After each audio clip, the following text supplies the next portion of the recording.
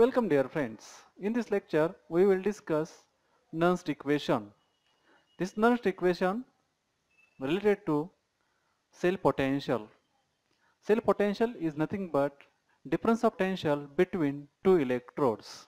For deriving Nernst equation, consider the reversible cell for which the overall reaction is A plus B gives C plus D, and the small a, B, C and D represents number of moles of the respective components. Now for this reversible reaction, whatever the free energy change, that free energy change means delta G of the reaction is given by the equation delta G is equal to delta G0 plus RT ln QA. This is equation number 1. In this equation, this delta G represents free energy change. That means gives free energy change, and delta G0 represents standard free energy change, whereas R represents the gas constant, T represents temperature, and the last term, but important term, is reaction quotient.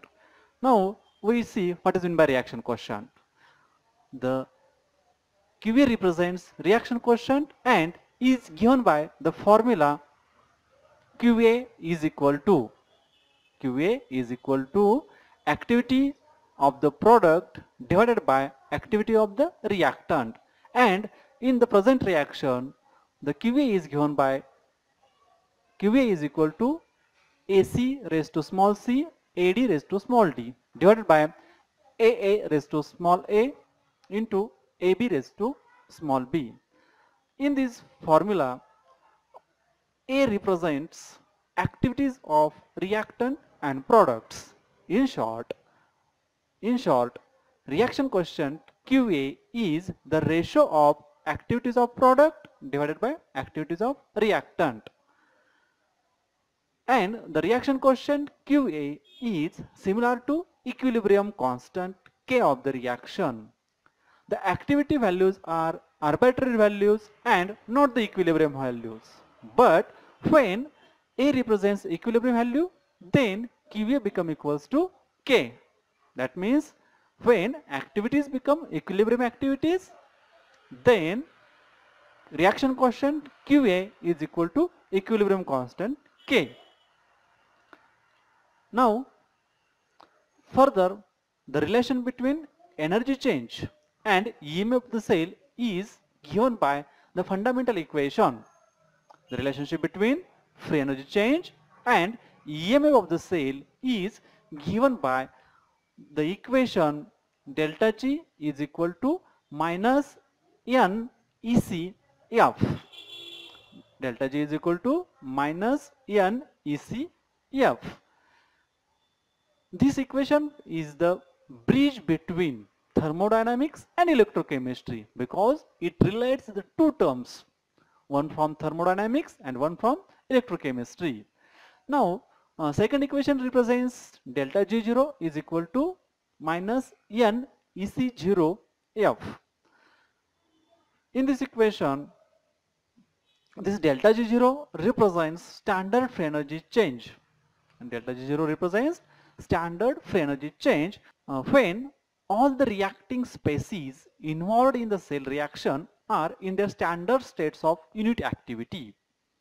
Delta G0 is the standard free energy change, and when reacting species involved in the cell reaction are in their standard states of unit activity, then free energy becomes standard free energy change. And similarly, E0C represents standard EMF of the cell. Now substituting these two values of delta G and delta G0 in equation number 1, that is delta G is equal to delta G0 plus RT ln QA, we get the equation as follows, that is minus N ECF is equal to minus N E0CF plus RT ln QA. This is equation number 2. Now if this equation 2 is divided by minus NF, we will get the equation as follows. That is, EC is equal to E0C minus RT ln QA. That is equation number 3. Now, when this ln QA is converted to log base to 10, the equation becomes EC is equal to E0C minus 2.303 RT divided by NF log base to 10 of QA. This equation number 3 and equation number 4. This equation number 3 and this equation number 4 is known as Nernst equation for EMF of the cell. Now, in this equation number 4, if the term QA represents activities of reactant and activities of product, QA is the ratio of activities of product divided by activities of reactant, and if all the reacting species are in their standard state of unit activity, then under this condition, this term of equation number 4 becomes 0 and EC equals to E0C. Means under condition of standard activities, cell potential becomes equals to standard potential of the cell. That means EC is equal to E0C. Again, in this equation, if EC is expressed in volts, F, that is Faraday constant, is expressed as 96,485 coulombs. R, that is gas constant, 8.314 joule per Kelvin per mole, and the temperature is 298 Kelvin. Then equation number 4 becomes EC is equal to E0C minus 2.303 into 8.314 into 298 divided by N into 96,485 into log base to 10 of QA. And in short, at 298 Kelvin, Nernst equation becomes, after solving this, at 298 Kelvin, Nernst equation become EC is equal to E0C minus 0.0591 divided by N into log base to 10 of QA. The value of term 2.303 into R into T divided by F depends on the temperature, and therefore at 298 Kelvin equation becomes as shown in here. Again, now if we consider Daniell cell, we have to derive the Nernst equation for Daniell cell. We have to consider the cell reaction occurred in Daniell cell. We know in Daniell cell, in zinc compartment, zinc oxidizes to form Zn2+, and in copper compartment, copper reduces to form solid copper, and the reaction is as shown here.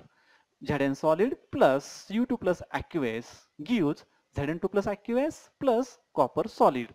And for this reaction, if we write reaction quotient, we know reaction quotient is nothing but activities of product divided by activities of reactant. And for the reaction of Daniell cell, QA becomes, QA is equal to activity of Zn2 plus into activity of Cu divided by activity of Zn into activity of Cu2 plus. But as per our knowledge, we know activities of pure solid becomes unity. Therefore, reaction quotient QA is equal to activity of Zn2 plus divided by activity of Cu2 plus. Now, again in this Daniell cell reaction, N, that means number of electrons involved in the cell reaction is 2. By substituting all this value, Nernst equation for EMF of Daniell cell is written here. EC is equal to E0C minus 2.303 into R into T divided by twice F. Log base to 10 of activity of Zn2 plus divided by activity of Cu2 plus. And at 298 Kelvin, Nernst equation for Daniell cell is, at 298 Kelvin, Nernst equation for Daniell cell is EC is equal to E0C minus 0.0591 divided by 2 into log base to 10 of activity of Zn2 plus divided by activity of Cu2 plus. So friends, here we discuss how we can obtain the EMF of the cell by using the Nernst equation. Thank you for watching.